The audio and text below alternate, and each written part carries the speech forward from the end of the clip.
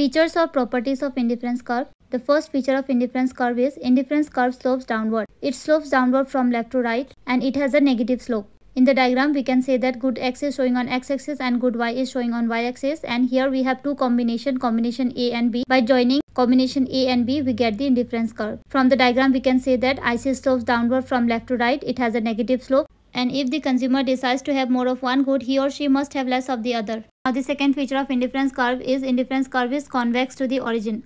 It means the slope of IC tends to decline as we move along the IC from left to right.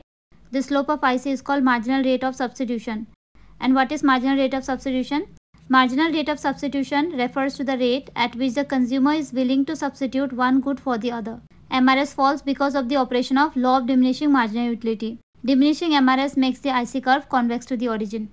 The third feature of indifference curve is higher IC shows higher level of satisfaction. In the diagram, a set of ICs are drawn and a set of ICs drawn in a graph is called indifference map. In the diagram, IC4 indicates higher level of satisfaction than IC3, and IC3 indicates higher level of satisfaction than IC2, and IC2 indicates higher level of satisfaction than IC1. Thus, higher IC shows higher level of satisfaction. The fourth feature of indifference curve is ICs do not cross or intersect each other. Indifference curves are parallel to each other. They do not cross or intersect each other. So these are the features of indifference curve.